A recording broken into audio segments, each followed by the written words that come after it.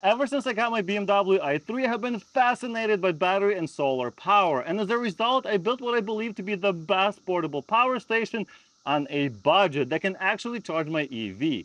This setup has a 5 kilowatt hour battery and can output 3 kilowatts of power continuously. Here it is charging my car completely independent of the grid. In fact, it can power almost anything and it will cost you about half compared to a pre-built system. Let me show you how I built it.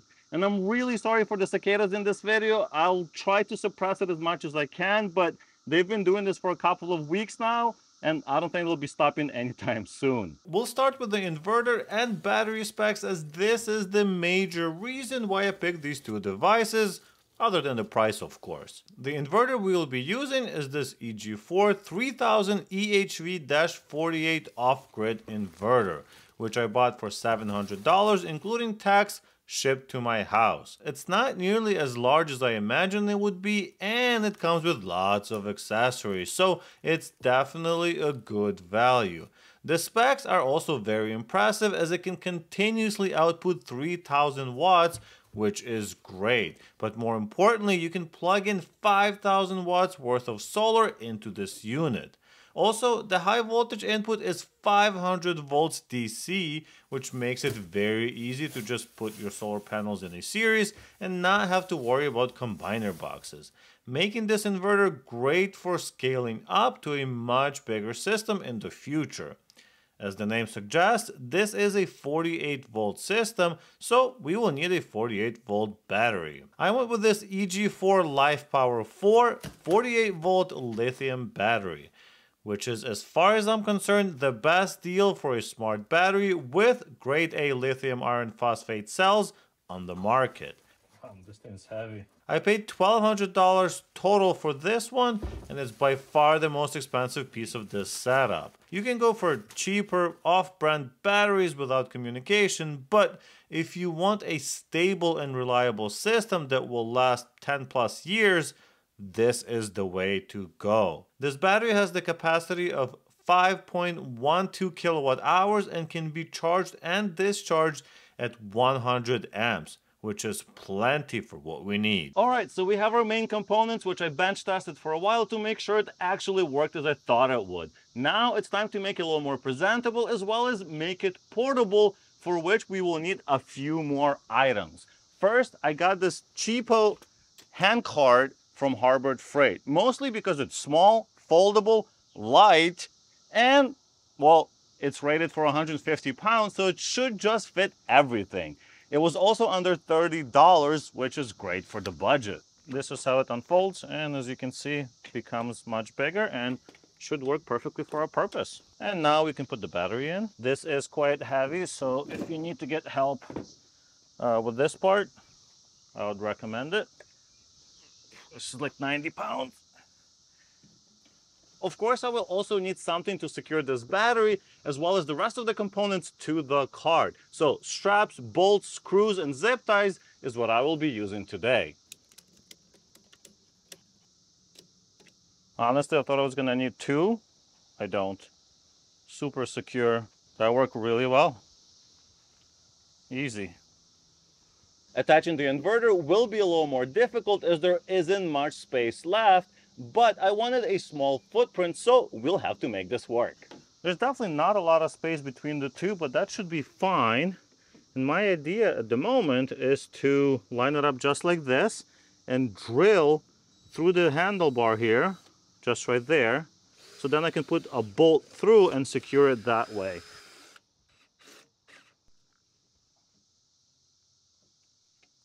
Just gotta clean up the holes now. Quick trip to the store, and $2 later I have the appropriate bolts and nuts that will work for this. So let's test fit it. I'm gonna take the inverter and the second one. Looks like it's gonna work. Now it's time to wire everything in. I'm gonna start with this 4-gauge wire that came included. So we're gonna put that in just right here and have that ready. And then we'll do the rest of it.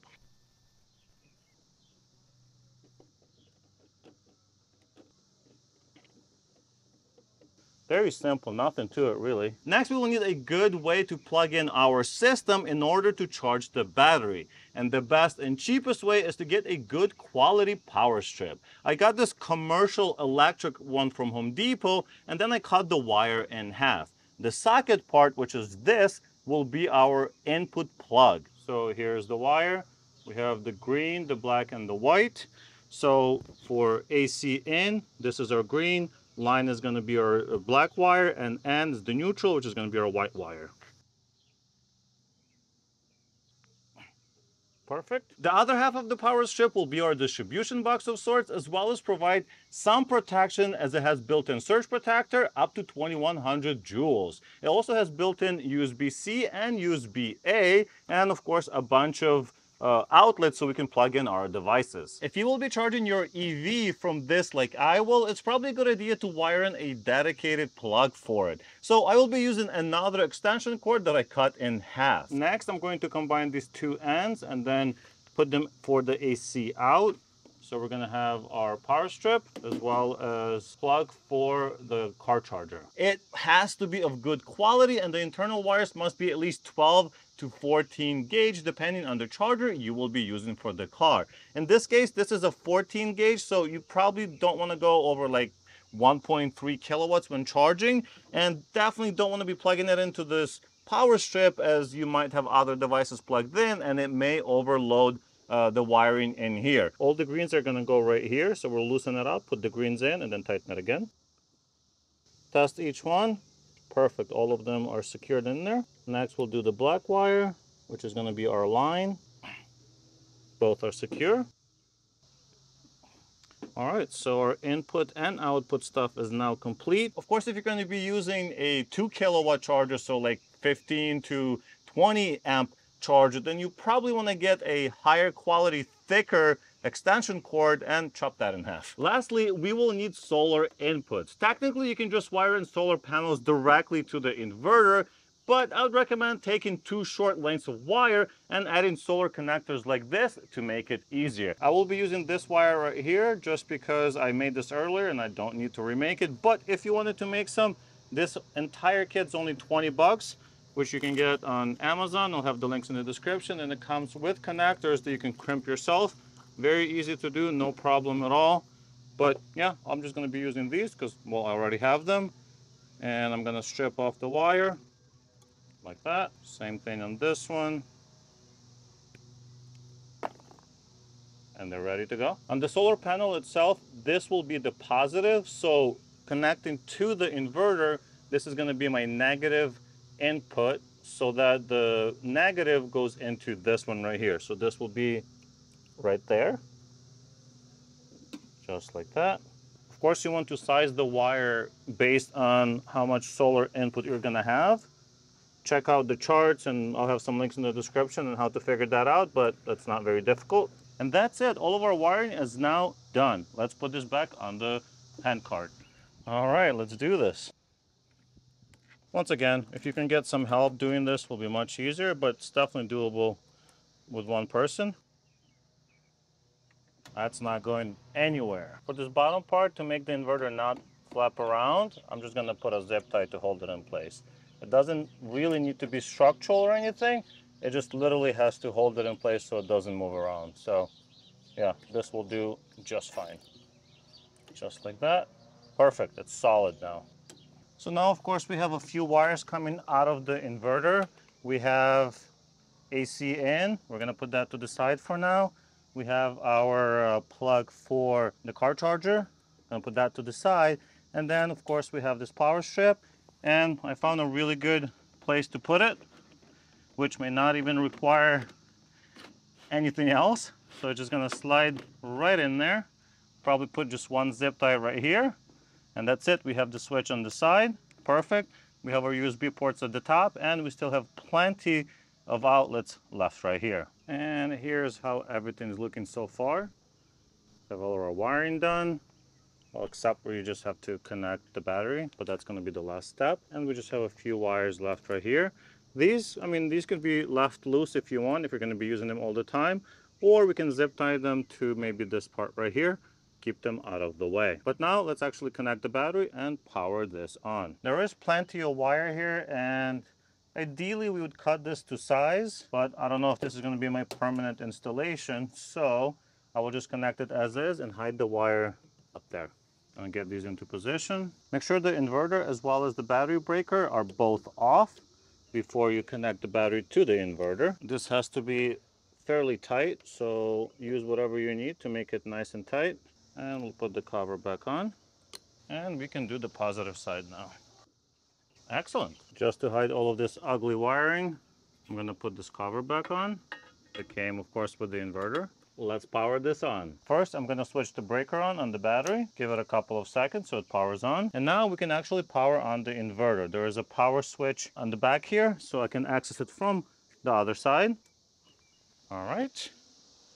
Look at that, the inverter is now on. It's telling me that there is no solar input, which makes sense. There's nothing plugged in into this unit. So as you can see, it is completely disconnected from anything, and it is powered on. One last thing we have to do is establish communication between the inverter and the battery, and that's going to be done using this cable. So we're going to plug in this USB part into the actual inverter, and then this Ethernet looking port goes into the battery. So let me plug that in right now. Probably could have done it before I put the inverter on here, but I forgot. Okay, and now we can power on the device and configure our inverter. To change the controller settings, we're going to go into the menu, which is done by just holding the enter button for a few seconds, and now we are in the actual menu. The first thing we want to change is the first option, which, as you can see, I have set to SBU, which is Solar Battery Utility. That means it will use solar first for output,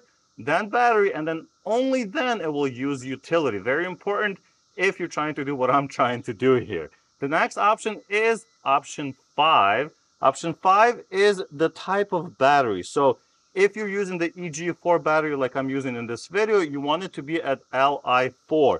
This will be the EG4 battery protocol. This will do all of the communication for you, and it will configure everything else for you as well, as far as voltages, cutoff voltages, and things like that. So very important you set it to this, unless you're using a different battery, for which you will then have to, do your own settings and set up the voltages and things like that. But this makes it really, really easy. Next option is going to be option 8, which is the voltage for the output. I'm going to set mine to 120 volts because I want as much voltage as possible. If you set it to 110, it'll work just fine, but you will probably not get as much output, and you may need thicker wires because you will have more amperage going through the wires. The next option 9, we want to set it to 60 hertz because that's what we use in the US here. If you're somewhere else and you have 50 hertz, then set it to that. And then of course we're going to go to 11, which is the utility charge rate. You don't want to set this higher than what your outlet can handle. I'm going to set mine to 10 amps because this is pretty safe for pretty much any outlet you're going to plug in inside your house or the garage. Most outlets are rated to, handle at least 10 to 15 amps. So yeah, this is a safe option. The last setting we want to change is 16, which is the charger source priority. This I suggest setting to solar first. That means it's going to use your solar to charge the battery first, and only if the solar is not available, it will then switch to utility. Of course, you have other options. You can change it to S and U, which will be solar and utility at the same time. You can do it if you like. You can do solar only, and you can, of course, do this one, which is going to be utility charges first, and solar will only be used when battery is not available. But I want to prioritize using solar, as that's kind of the idea for me. So use solar first. If that's not available, then use the utility. There are a few other settings to learn and adjust as you need them, but this should get you started. Also, it's important to understand that if you do not have enough solar and the battery is fully depleted, your system will go into bypass mode if you have it plugged into the grid. That means the inverter will use the grid to power the load. In theory, that's awesome. However, that also means that it has to be plugged into a socket that can supply the appropriate current. If you're just powering simple items, that should be no problem. But if you're pulling 3000 watts, which this inverter is capable of, then the input must be able to do so as well. That's about 25 amps, and most outlets are definitely not rated for that. There isn't a way to disable bypass mode as far as I can tell, so when powering heavy loads, make sure the system is not plugged in.